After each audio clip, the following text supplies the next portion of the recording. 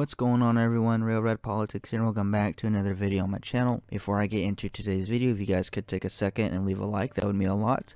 And if you are not yet subscribed, or if you are new to the channel, please consider hitting that subscribe button and help me reach my goal of 300 subscribers by the end of this month.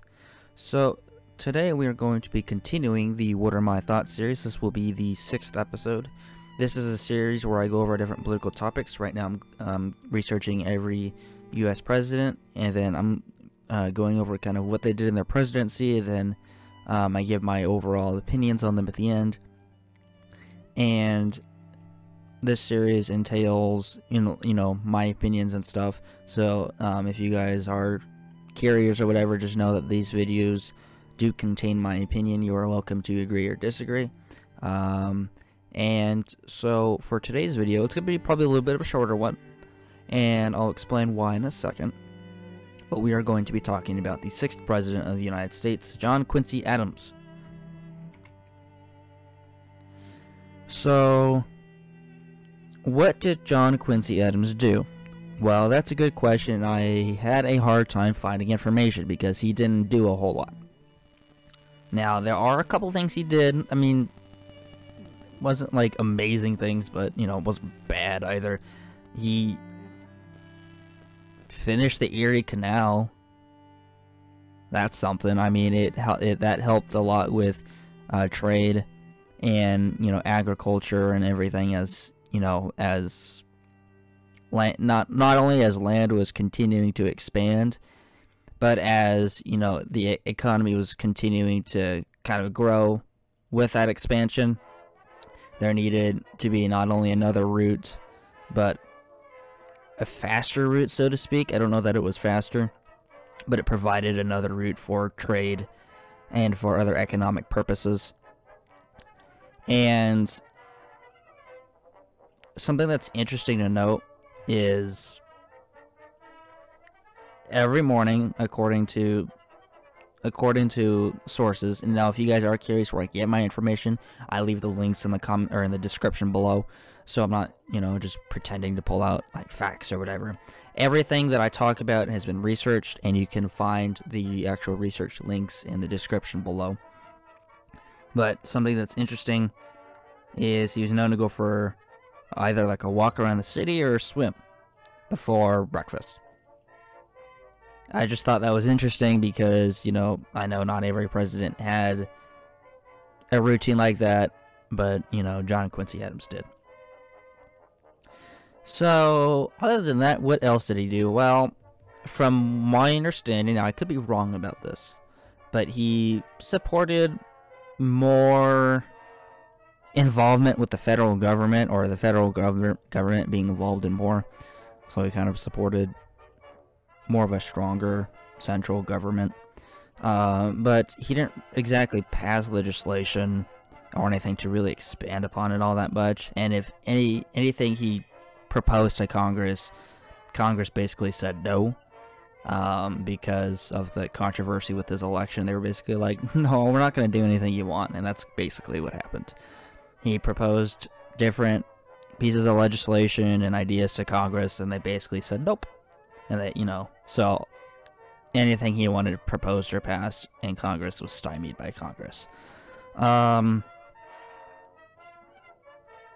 He attempted but failed to get a border that was more favorable to the U.S.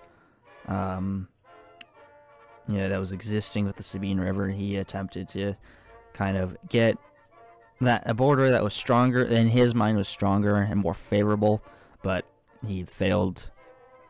He ultimately failed. And the only other real thing I could really find much information on is he advocated, and this is one of his bigger points, and this is where the federal government comes in, or where he wanted the federal government to come in, was advocating for like road expansion, the use of federal currency or federal aid. And that's pretty much all I got on John Quincy Adams. I mean, there's really not a whole lot to say about the guy. I did spend a decent amount of time researching information, trying to figure out what, you know, he did during his presidency, if there was anything really major, you know, if there's a big failure, and there really wasn't. Now, when it comes to Andrew Jackson, there's going to be a lot more to talk about with him. And so that'll be a little bit of a longer video. And I guess something interesting to note is John Quincy was Secretary of State. I mean, I think he was Secretary of State under James Monroe. I could be wrong, but I'm pretty sure that's the case. I'm trying to think, is there anything else with John Quincy Adams that's really worth noting? No. But like I said, when we get to Andrew Jackson, it's gonna be a longer video because there's a lot more things to talk about with him. And in regards to like the 8th president, Martin Van Buren, there's probably a decent amount. I haven't researched really a whole lot into him, but there's probably a decent amount of information. And like, this isn't going to be the only video that's short. They're like, you know, William Henry Harrison, for example. When we kind of get into that video, it's going to be a short video because he didn't serve as president for very long.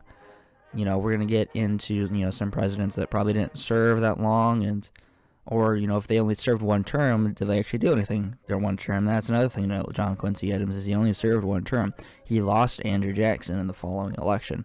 But that was kind of, like, if you kind of research the controversy of Quincy Adams, or John Quincy Adams' election, then you'll kind of see that the government was wanting Jackson, really.